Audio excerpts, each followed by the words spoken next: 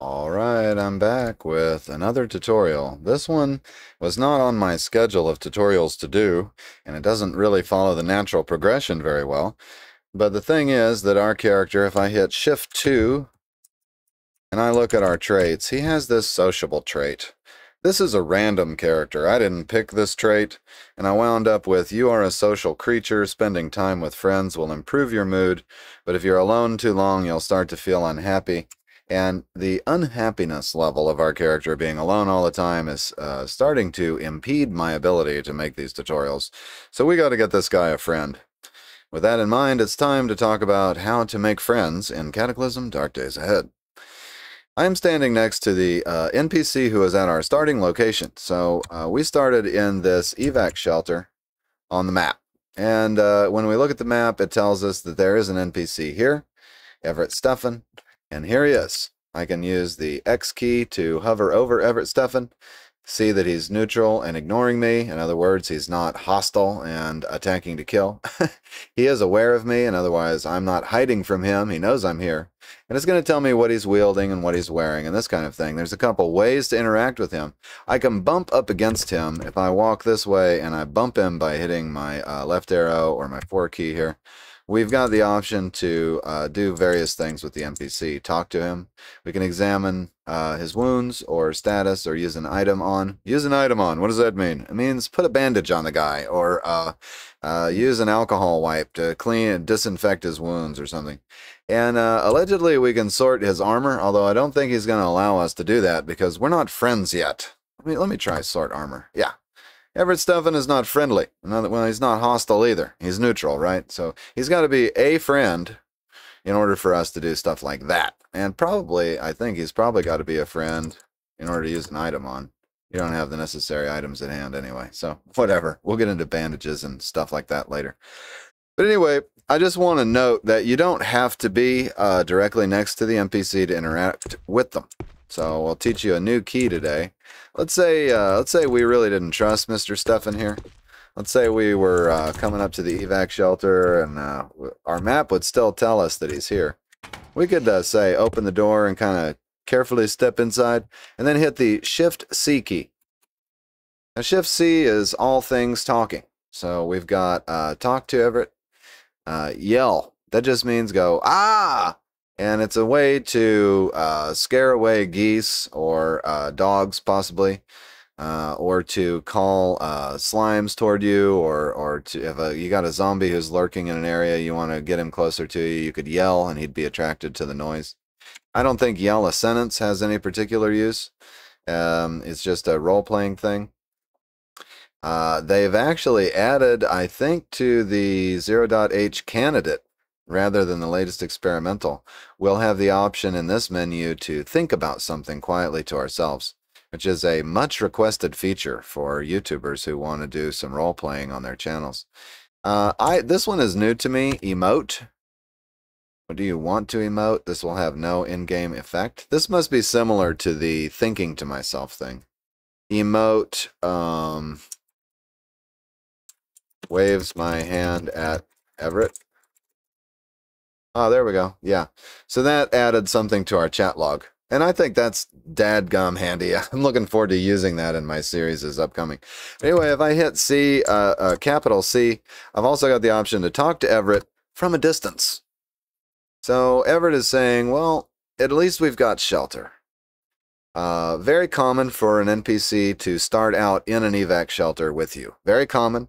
It depends on your, it depends on various things related to the character creation screen for one, plus it's kind of random, I think, also. But this is a very common situation to have one here with you. And so we can actually try to pick up a mission from this guy to improve our relations with them, or we can try to recruit them to be best buddies. Trading might also be an optional thing. Yeah, it should be. One thing I want to note before we get into the interaction is if I say, what should we do now? He's got a suggestion. We should look for a farm. They should have food and tools, and they aren't close to cities. Hey, this is good advice. Great for the new player, you know. He says, well, I guess it's just us. Now, what I noticed was I was playing with this right here, something I never really used much before, and it reminds me of the Oracle of Delphi in NetHack. Now, you may not be familiar with NetHack, so I'll tell you a quick story.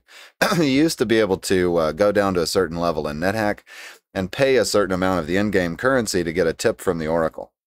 And I remember when I was a total NetHack noob, I was about 12 years old, and I used to do nothing but start a run, go to the Oracle, and spend all my money getting tips from the Oracle. Then I would write them all down, and I'd call my friend, who was also a NetHack, obsessed with NetHack, and find out, what tips he had gotten from the Oracle. And eventually we got every tip from the Oracle to try to help us play this game. And it was it was a blast. So kind of a similar thing going on here, only we don't have to pay for it. If I ask him for tips, he'll give me some tips. Most gun stores follow pretty similar layouts. The restricted stuff, SMGs, assault rifles, and most importantly, ammo, are always behind the counter. Hey, that's a good tip. Now, the great thing is, I can ask him for another tip. Avoid using launchers in narrow hallways. You might miss. Yeah, that's a good point. You got any other tips? Have you seen those weird science labs in the middle of nowhere? I think you need some kind of special ID card to get in. Now, I don't know how many tips these NPCs have. If I had just started playing Cataclysm Dark Days Ahead, I would just sit here for hours and read every tip until I was sure I'd read them all, because this is great information, actually. Weird science labs in the middle of nowhere, special ID cards, hell of a tip for the middle game, end game. So, you're going to learn a lot about Cataclysm Dark Days Ahead by talking to these guys. Now, this Can I Do Anything For You is going to engage us in a mission. There's lots of different kinds of NPC missions. But I want to recruit this guy. This is what I'm working with. This is what I'm working toward. I'm going to ask him to travel with me. Do you want to travel with me? And he says, why should I travel with you? So we've got a persuade chance here. And I'm going to be really disappointed if this doesn't work. These persuade chances have some relationship with our social skill, how attractive we are. There may be a proficiency thrown in there. There's probably some random chances in there. Our intimidate chance kind of comes down to like how terrifying we might be. Now, I believe, although you can't necessarily take this straight to the bank and make a deposit with it, but I do believe that our reputation, like as far as how many NPCs we might have murdered or whatever, not that we do these things in Cataclysm Dark Days Ahead, may factor into the intimidation and persuade. I have a feeling that it kind of does, but I don't know how much of an effect it might have, or if it even really does, but it seems like it does.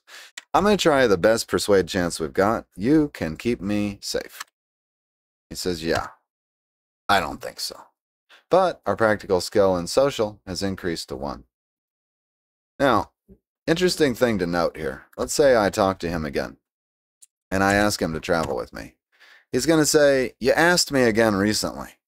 Ask again later. Right, I'll ask later.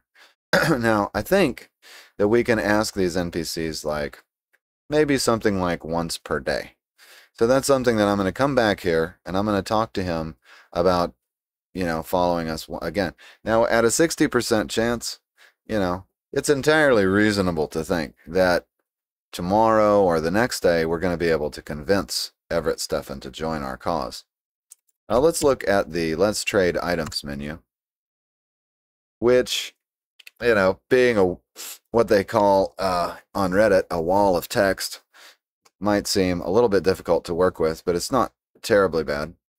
On the left-hand side, we've got the items held by the NPC, some of which they will not trade.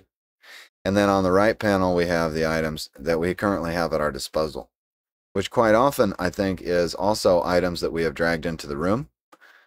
So we may be able to just drag things in here for trade also. I've done it before. I think you can still do it in the latest experimental and 0.h. But anyway, so he's got 40 rounds of 38 special and a concealed carry 6-shooter that he's willing to sell.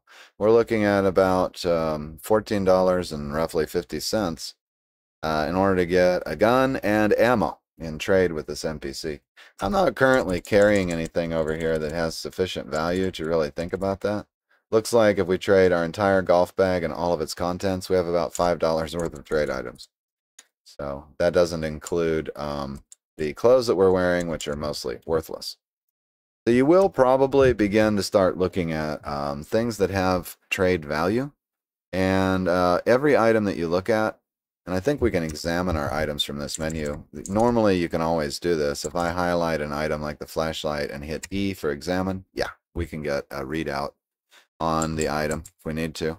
Look down here, all item descriptions. Look at the bottom of the screen. It says price $9. Now, that was the pre-Cataclysm price. I'm doing the math in my head about what kind of a flashlight this probably is for $9. There you go, you know. But anyway, the barter value post-Cataclysm is so-called 15 cents. Yeah. And so, you know, the money has become more worthless, I might say, or maybe more valuable. How does inflation even work? Never mind. Let's move on. Okay. Yeah, he won't trade any of this stuff. Now, he won't trade. He's keeping his pistol in his boots. I didn't even know you could do that. That's so cool. He won't sell his boots, but he will sell the pistol. All right, so we've looked at that option. Now, we've done, what should we do now? We've done tips.